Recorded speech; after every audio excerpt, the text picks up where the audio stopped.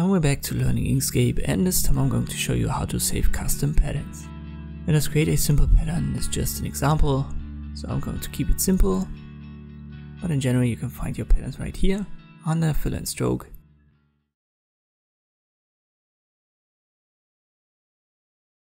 Let me just, maybe I'll add a circle, but I'll make this a little bit smaller so that our pattern is smaller. I'll give this circle a different color. I'll put it on top of the rectangle, Ctrl A and then Ctrl G to group it. Then I go to Object, Pattern and Objects to Pattern. And this is now our pattern 2759. So I can add it to basically any object. If I create a new rectangle and add the pattern, it's already there.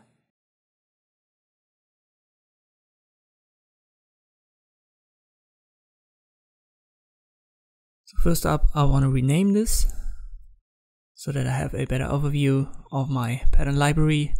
I will use the XML editor for it.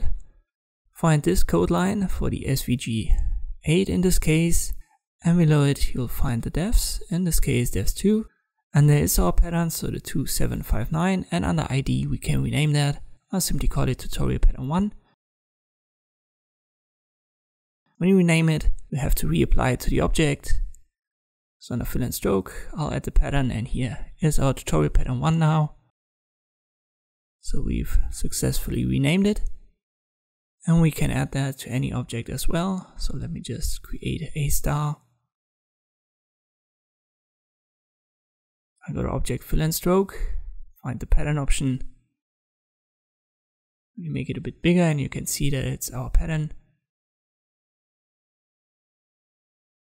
You could adjust it now with the nodes tool, but let me delete it all. If we now want to save it, just go to File, Save As, and then put it somewhere where you can find it. I'll just put it onto my desktop for this tutorial. Give it a name. I'll call it tutorial pattern file, and make sure that it's an SVG. Save it. When you now close your Inkscape and you need your pattern, just open it with this file that you've saved.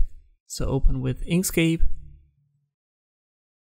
and now we've got an empty file that contains our pattern, and you can use this as a library.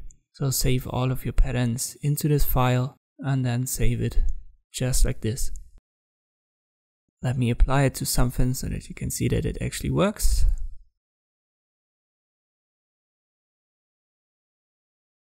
And as I've said, you can use the nodes tool to adjust it.